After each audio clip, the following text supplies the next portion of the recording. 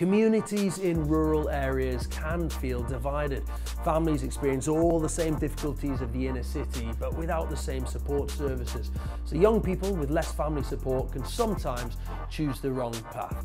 But here in Northumberland at the Hexham Youth Initiative, they're really helping to make a difference in the community through £265,364 of funding from the National Lottery Community Fund.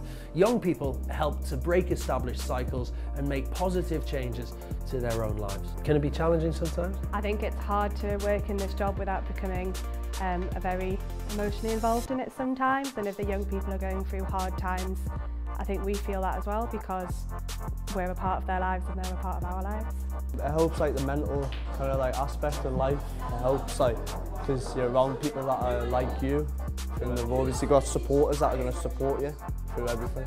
On the walls here we've got loads of tiles that have been put up through the 20 years of us being open, and you can actually look at them and see some of the tiles are from parents now that they're young, that their children now come here. So I've been here since like before I can even remember, like, and my mum came here and my dad came here, and so they've known me from when I was inside my mum's stomach, so like it's always like a little part of the family. They've always got an open heart for you, always, no matter who you are, where you come from, always.